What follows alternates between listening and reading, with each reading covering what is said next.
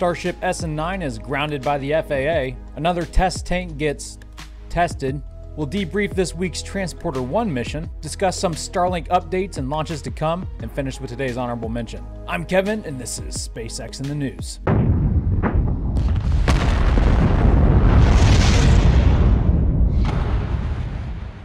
This week, as we waited to see Starship fly, our emotions became as volatile as the stock market. But let's start with Tuesday's events.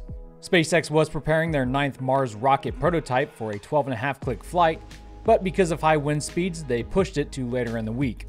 Elon tweeting that they are hoping for FAA approval of a test flight Wednesday afternoon, which in retrospect kind of leads us to believe they never had it. Well, they didn't launch on Wednesday either, but they did create the world's largest fog machine, testing SN 7.2's 3mm thick 304L stainless steel under cryo pressure, which is 25% thinner than what they are currently using on Starship. Hey, you're not the only one with a New Year's resolution to lose weight. Soon after testing was finished, Elon wrote the slightly slimmer tank passed its initial pressure test. Perhaps next time, they'll stress it till they break it. You'll always be fat to me, Chris. Ow! The following day, that's Thursday or yesterday for those keeping track, SpaceX minions released the Kraken from its chains and permitted it to stretch its wings.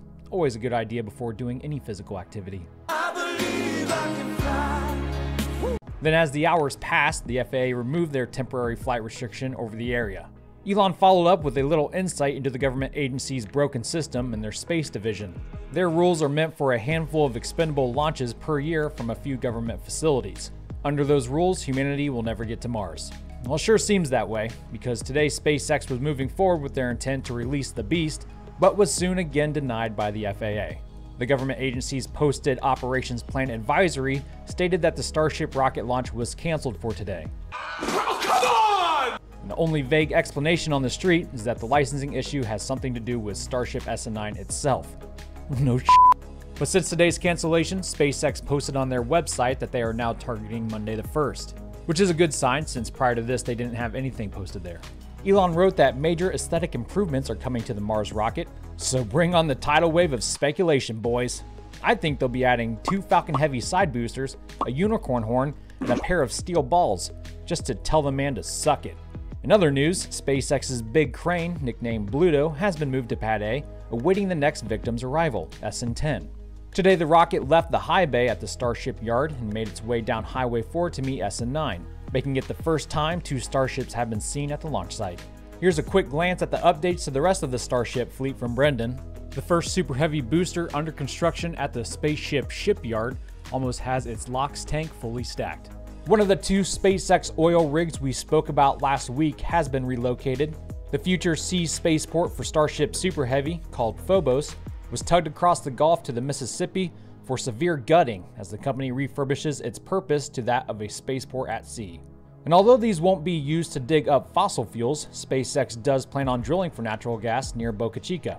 That's right, they won't be using cow farts to fill Starship's methane tank after all, because apparently I'm ridiculous. But now the company is dealing with an equally suffocating stench coming directly from the bowels of society, attorneys and environmentalists.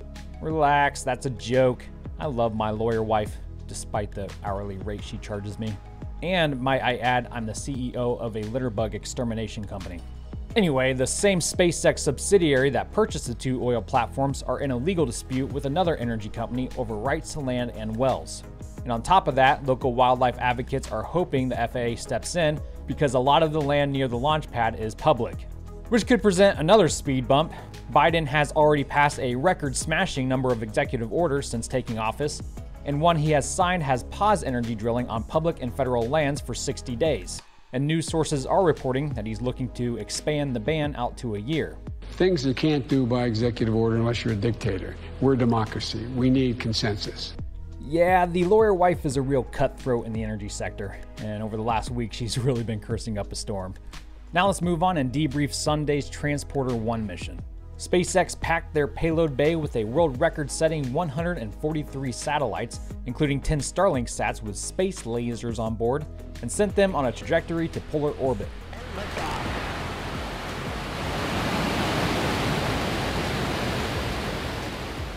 The booster was caught way downrange in the Bahamas by the autonomous drone ship Of Course I Still Love You, and she made her way back into port on Tuesday morning. Local photographer Greg Scott was there to be her paparazzi. But back to the launch itself, the fairings deployed and re-entered the atmosphere before deploying their chutes, brah, and were scooped up safely out of the drink by mystery and mischief. And of course, the world's most user-friendly vending machine deployed all 143 satellites without jamming. Not even a single shaking was required. These were the first Starlink sats to be deployed into a polar orbit. SpaceX wants to lower the altitude of some of their satellites to create better latency. But Jeff Hu and his company from the Amazon is running to the FCC, whining that SpaceX is trying to smother the competition in the cradle. Oh, the irony. Elon responded, it does not serve the public to hamstring Starlink today for an Amazon satellite system that is at best several years from operation. The Sirius XM satellite that went up on a Falcon 9 rocket on December 13th has suffered failures during in-orbit testing.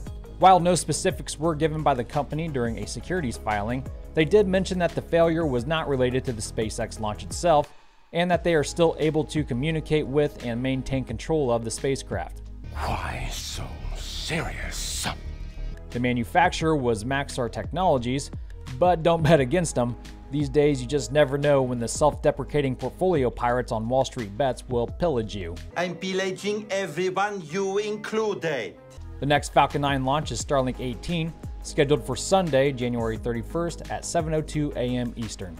And Axiom Space announced the first private ISS crew to ever be assembled in the history of mankind.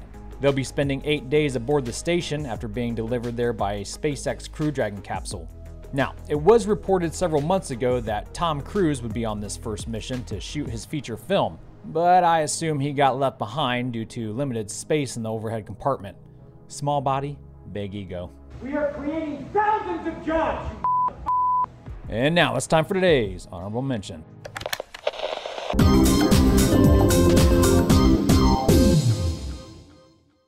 Ever since launching on top of an Atlas V rocket back in late July, the next rover to touch down on the surface of Mars has been traveling through interplanetary space for hundreds of millions of miles.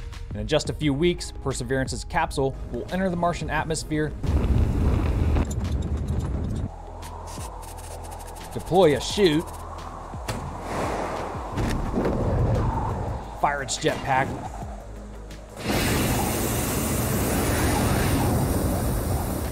and yo-yo itself down to the surface, just like Curiosity did almost a decade earlier. But there are many things that set this machine apart from its car-sized predecessor. First, at 2,260 pounds, it weighs more. In fact, it will be the heaviest payload to ever land on Mars. It will also record video and audio of its descent and landing. The robot has cache containers on board so it can collect and leave behind samples of the red planet, so a future return campaign can bring them back to Earth. It will also try to generate oxygen with its MOXIE in situ experiment. And of course, it will give birth to the first Mars helicopter. And unlike Curiosity, Perseverance will land at Jezero Crater, which presents a bigger challenge with its cliffs and boulder hazards. This $2.7 billion investment on behalf of the American taxpayer will enter the Martian gauntlet autonomously on February 18th. Regardless of what happens, we'll feature it as our honorable mention the following day.